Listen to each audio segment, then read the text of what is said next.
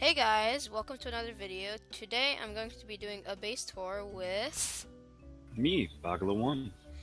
So we're going to be walking around and checking out his base. He is one of the coolest bases I've ever seen. How long have you been working on this base for? Probably about 8 months or so. That's a really long time. And as you can see, it's a huge base. Alright, so we're going to be starting in the very front. Alright, so I got my little doors right here. Those in a second, but I got a little viewing area for all those that I don't necessarily want in my base because I can't. It's a nice view. There is a lot of stuff. This is a good view. From here too, you can kind of see some of the workings of the back of the sign. This is Bogla's huge smile sign over here. Yeah, and feel free to come running up and hit the pressure pad because that activates it. How long did this project take you? That one there, I was building it on the Xbox, so it took me a little longer, and that's one reason why, too. It's not quite the greatest of face images that I probably could have done, but it took me about 10 to 12 hours to do that one. That's including just kind of the thinking about how it works and actually getting it to work. So these are my doors. To keep cars out? Yep. This is an awesome system. Keep my base safe. And then I have a laser here too, so when I'm driving out, I just run into the door and automatically opens. Yeah, that's awesome. Automatically opens and then closes once. This is a little alarm system that I've been working on. Now that there's actually a sound for the game, it works even. Before I just had a laser that would turn on and off. And it was a very low sound, so you can hear it. Mm-hmm. But so when someone goes through my laser here, it then trips the switch and turns on the rest of the system. Bold and bright. Bold and bright. Bold and bright. So then it'll just keep sending off that signal and whatnot. And Bold and bright. Okay. So there's a delay, so what's the delay for? The delay, actually, when the switch gets flipped, the delay is part of the loop to get it to just do a burst of a signal real quick to the sign. Because if you just put a solid signal into it, it'll just say bold at bold at bold at. It'll just constantly restart. So you have to have a little bit of a delay so it can say the full saying. So the delay is the amount of time it takes for it to say the whole entire thing. Essentially, yeah. It's just on a loop, so it sends a pulse rather than a constant signal.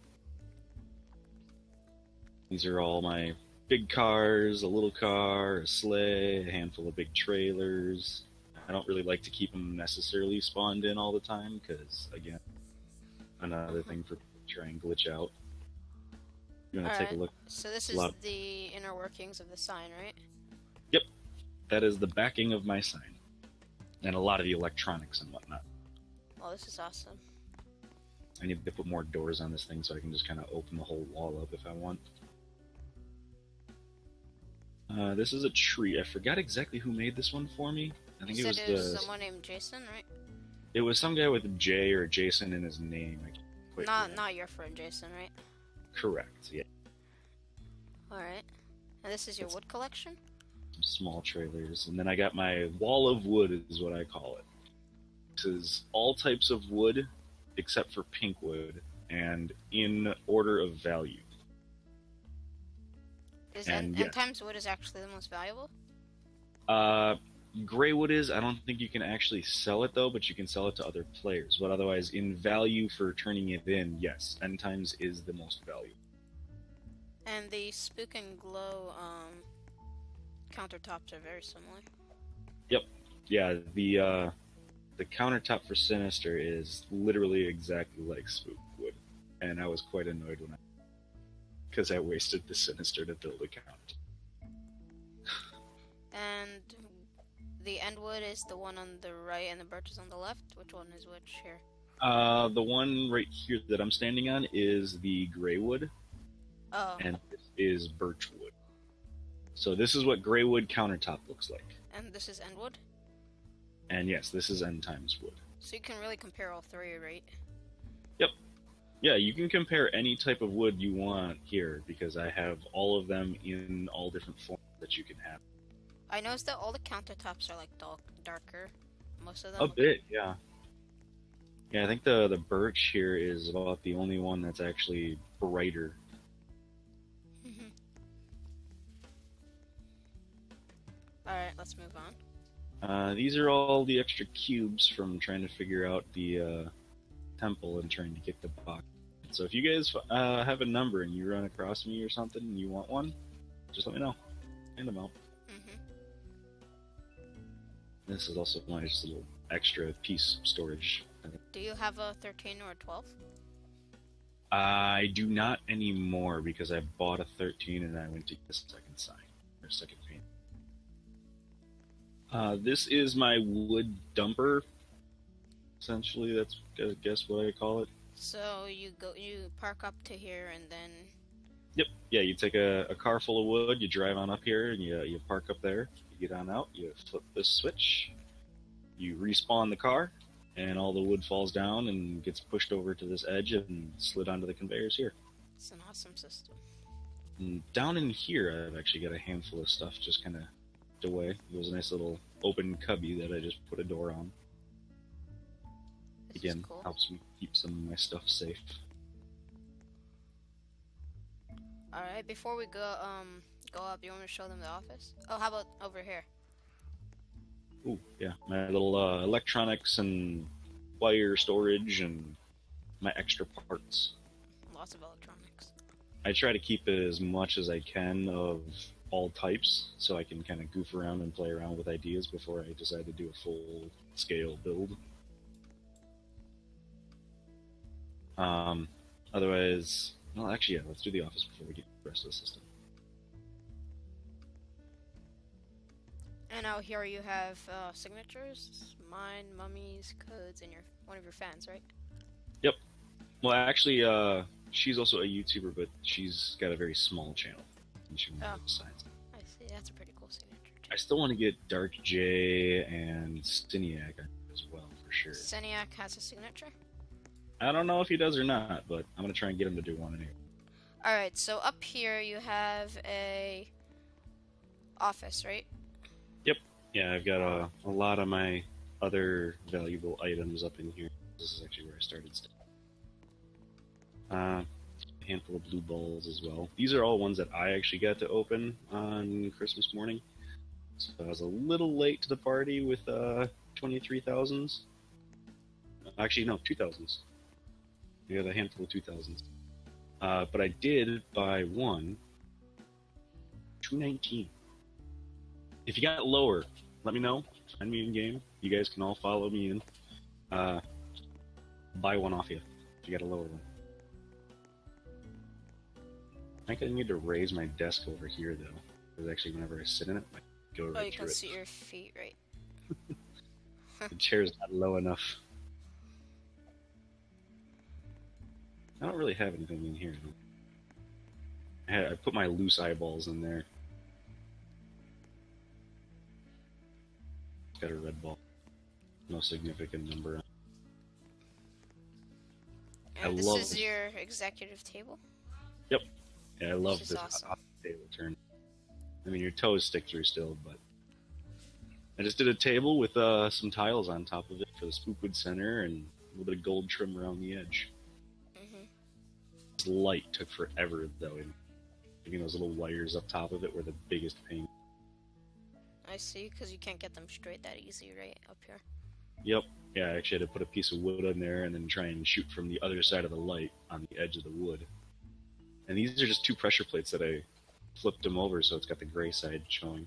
Oh, And that that's cool. powers the light as well. Alright, so I finished most of the staircase here. So we can walk up this one right now. Actually, wait, we gotta do the rest of the system still. Alright, whoops. Almost forgettable. Your staircase is pretty narrow.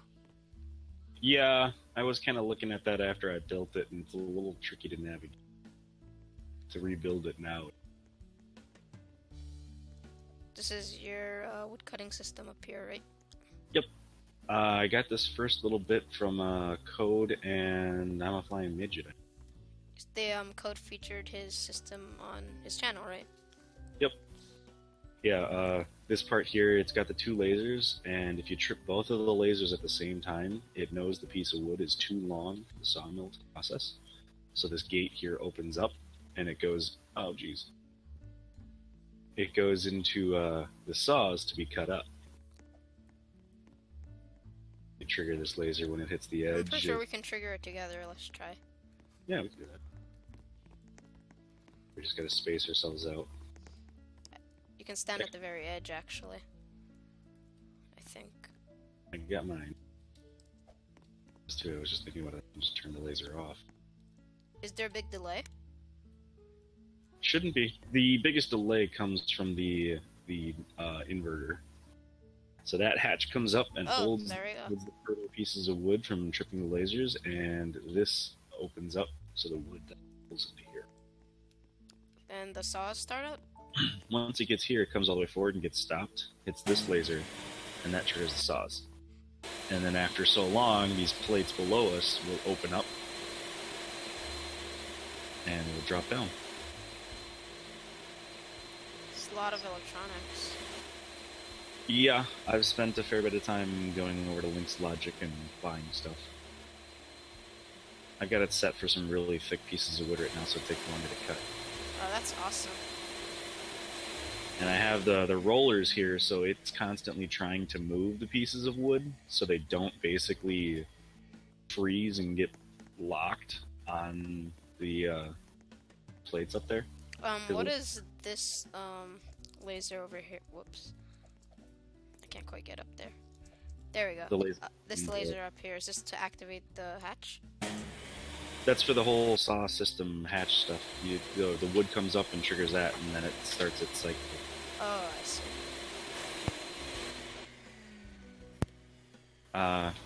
So yeah, then all this stuff just kind of lines up all the wood and makes sure it's facing the right way. And then this hatch here is for the really big leggy bases. Me and Mummy and Big Rebel were working on a video of trying to create a system to get wood to process without you having to sit here and literally hold the piece of wood inside of it. Actually, just kind of shrink this down. Piece of wood over here uses a test demonstration.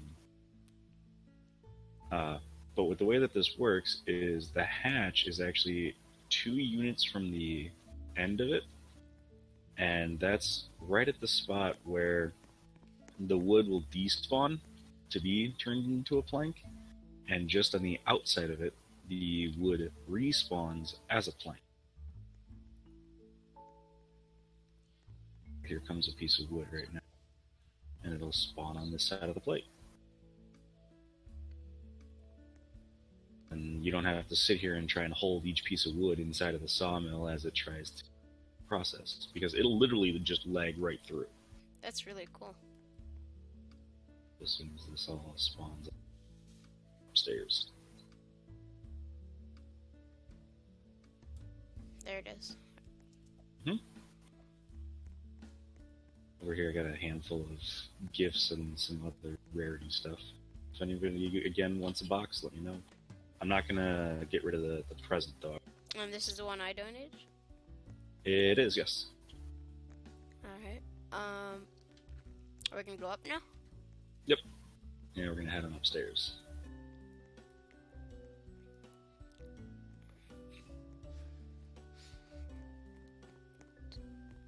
So we're gonna show them the biggest project you ever made, right? Yeah, we'll start out over here with this one. This one's taken me the long, that's for sure. So I'm building a wood sorting and storage bin system up here.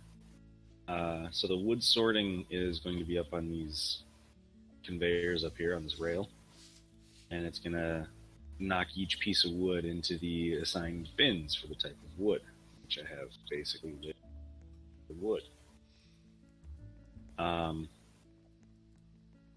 So my idea behind this is essentially spread the wood out a little bit, get it kind of so it's not going to pop, and then just kind of have it stored up here so I can easily retrieve it, but it's not trying to constantly stay on top of the rollers, because by being on the conveyors, a lot of wood will create a lot of...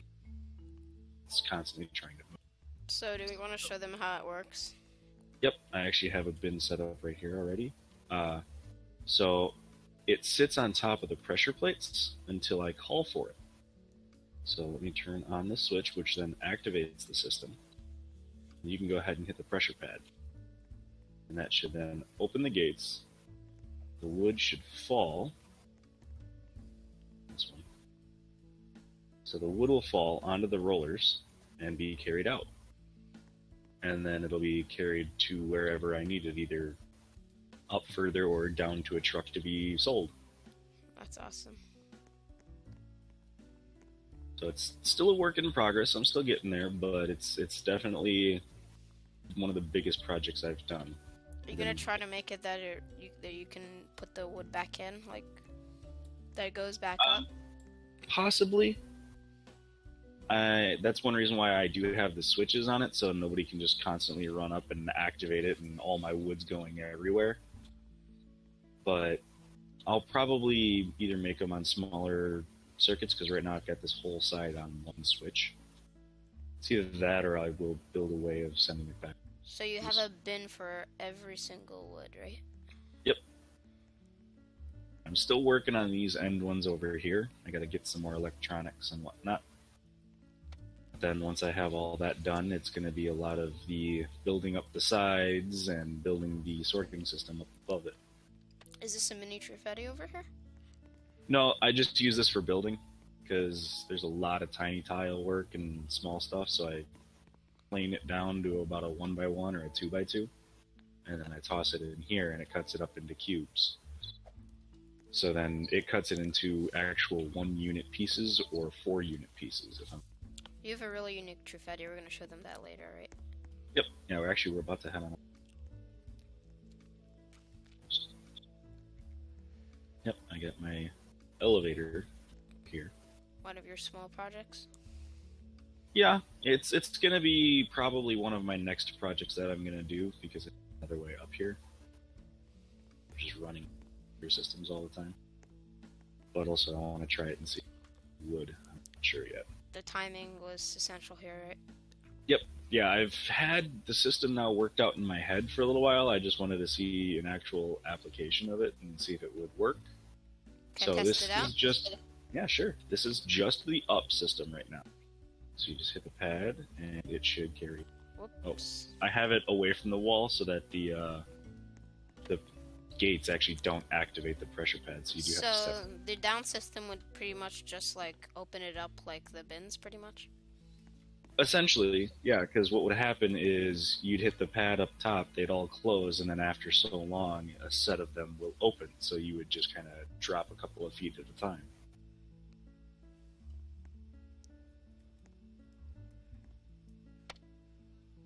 You gotta step back off the wall. There you go. This is a pretty awesome system. Carries you right on up top. So I plan to build my elevator from my lower floor up to this one fairly soon-ish once I finish my Actually, if you wanted it to go down, you would just like add some more electronics to make it go the other way. Yeah, it would be an XOR gate and I think another sustainer, a delay for each one of the hatches. So I plan to make it all nice and pretty and box it all in and make it... Because it always goes from the bottom, right? Alright, so then this is just the little staircase where the office comes up from. Alright, this is your office. Okay. And then, right back over here is where Eddie came.